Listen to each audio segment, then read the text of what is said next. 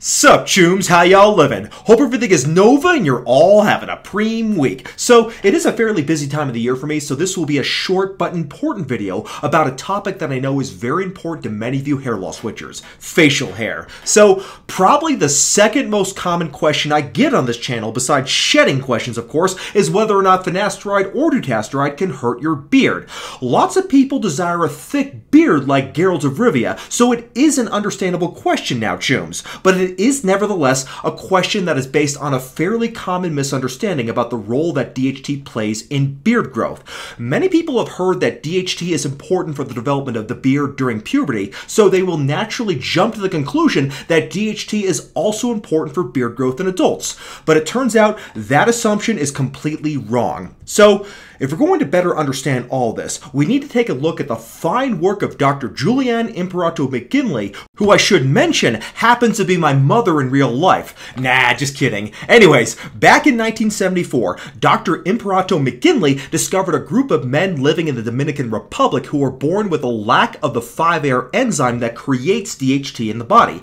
She found that men with this genetic defect did not develop a beard during puberty, so it was clear that DHT was essential for beard development during puberty. Of course, the good news was that she also discovered that men lacking DHT never went bald. This was proof that DHT itself caused androgenic alopecia, and this discovery led to the development of 5-AIR blockers like finasteride and dutasteride. Like I've said many times on this channel, DHT is a trash hormone. But when I say that, I'm talking about DHT's role in adults. During fetal development and during puberty, DHT does play some important roles, which is why DHT exists in the first place. Specifically, DHT plays an important role in fetal sexual differentiation, as well as in the development of beards in adolescent men. Unfortunately, in adulthood, DHT is no longer useful, but like a parasite, it still exists in our body where it only does bad things like give us acne, hair loss, and an enlarged prostate. Fortunately, all these problems can be mitigated completely by reducing the levels of DHT in the body through the use of a 5-AIR inhibiting drug like finasteride or dutasteride. But because DHT is important for the development of facial hair during puberty, it is a reasonable question to ask if DHT is still needed to maintain your beard once it is fully developed. In other words, can finasteride or dutasteride actually kill your beard? I actually addressed this question a long time ago, about 4 years ago in fact, in a video, and I'll link it below. However, the research on this question was limited at the time. The best study I could find back then was this study from 1982 titled, quote, "Relationship between plasma testosterone and dihydrotestosterone concentrations and male facial hair growth," unquote. The article looked at 12 healthy men and 8 men with celiac disease. For those who don't know, celiac disease is what makes it so people can't eat gluten. Now, I'm not talking about people who self-diagnose themselves with a gluten sensitivity after reading some shitty book written by some idiot celebrity doctor that they found at Whole Foods. That kind of gluten-free is a pseudoscientific health fad. But if you have celiac disease, it means you can't eat gluten for real, and that is because gluten will cause you to get malabsorption of nutrients in your intestines, which causes abnormalities in the synthesis of different hormones, including sex hormones. Back in the 1980s, it was found that certain forms of celiac disease were associated with increased testosterone levels and decreased DHT levels for pretty much unknown reasons at the time. Anyways, in the study, the investigators looked at both hair density and the rate of hair growth and compared them to the testosterone and DHT levels in the normal men and the men with celiac disease. The investigators found that hair density correlated with testosterone levels, but the rate of hair growth correlated with DHT levels. The investigators concluded that, quote, "Linear facial hair growth was significantly reduced in celiac patients compared with the controls and correlated with plasma DHT, but not with plasma testosterone concentration. Conversely, hair density was significantly greater in celiacs than controls and correlated only with plasma testosterone concentration," unquote. In other words, the celiac disease subjects had a greater beard density due to having increased testosterone levels, but the rate of hair growth was reduced due to having decreased DHT levels. However, This is very old research we're talking about here, chums. I mean, I was barely alive in 1982, and the number of subjects in the study was also pretty low, just 20 men in total. Also, celiac disease is associated with a lot of different abnormalities besides changes in sex hormones, so it is pretty difficult to know if the effects on beard growth and density were just related to sex hormone levels. Fortunately, science doesn't stand still, and it turns out there is new research on the subject. In fact, we even have a new article that just came out this month. The title of the article is, quote, Impact of Finasteride and Dutasteride in Beard Thickness in Men with Androgenetic Alopecia, Androgenetic Alopecia, a 453 patient retrospective trial, unquote. I always hate that. Androgenetic. Just choose one and stick with it. It's androgenic alopecia, goddammit. Anyways, the article is from Madrid, Spain. The study was an analysis of men younger than 35 years old who were treated with a 5-AR blocker for at least a year. The range of ages in the study was between 16 and 35 years old, with an average age of 24.6 years. This is an especially important detail because by age 16, that is usually when the beard has begun to develop, but the beard can continue to thicken even in men in their 20s. So the subjects in the study were receiving finasteride or dutasteride at a potentially vulnerable age. If 5-AR blockers killed their beards, then it would be evident in this age group. All of the men in the study did have beards, so I guess beards are pretty popular in Spain. Anyways, there were 453 men enrolled in the study. 100 of the subjects were on finasteride at 1 milligram per day, while the other 353 subjects were taking dutasteride at 0.5 milligrams per day. So the study's covering both of the two 5-AR inhibiting drugs. That's great. But anyways, the beard density was assessed by photographs before treatment and after at least 12 months of treatment with a 5-AR blocker. So here are the results.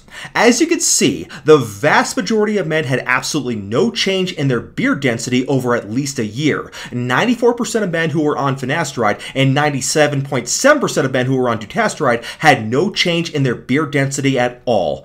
Only 5 subjects out of the 453 men had worsening of their beard density, which was only 1.1% of the entire group.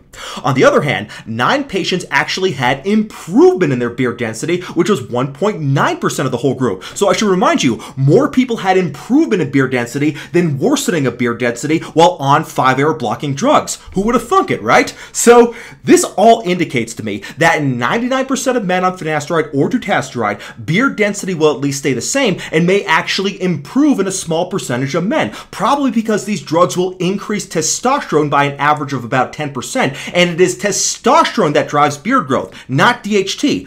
That is completely consistent with the findings in the celiac disease study I mentioned earlier in my video from 4 years ago, where the men who had celiac disease actually had better beard density than the control subjects despite having lower DHT levels. Their better beard density was due to increased testosterone, and testosterone also increases on 5-AR blockers, as we all know. So once again, this data confirms completely that after puberty, DHT is a trash hormone that is not necessary for beard growth or anything else. Testosterone is all you need for beard growth after puberty and to function as a man in any capacity.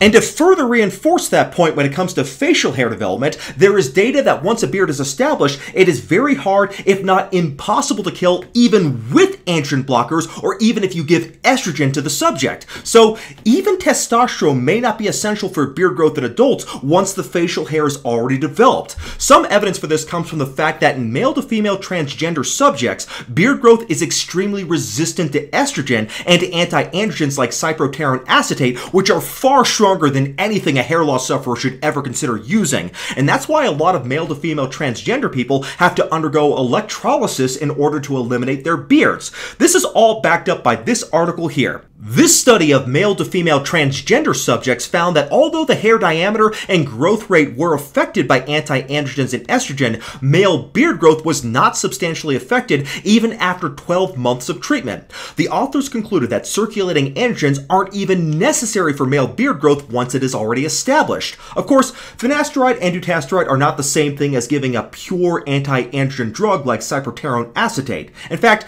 like I already pointed out, both drugs actually increase serum testosterone levels. So there's no reason to think that they would kill your beard, since if anything, it's testosterone that is important, if anything's important at all.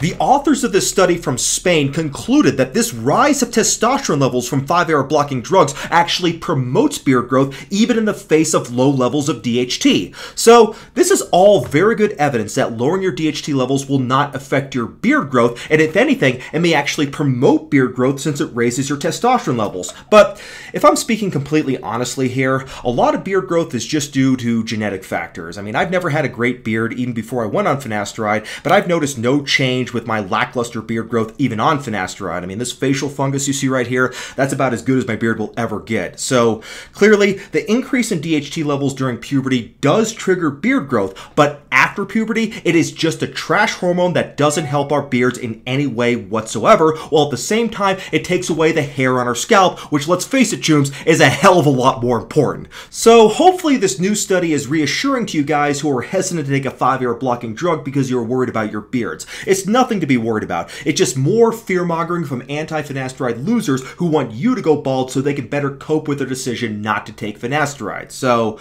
alright, I will be back with some more preem content soon. Thank you so much for watching, my fellow hair loss switchers. I'll see you all next time. God bless.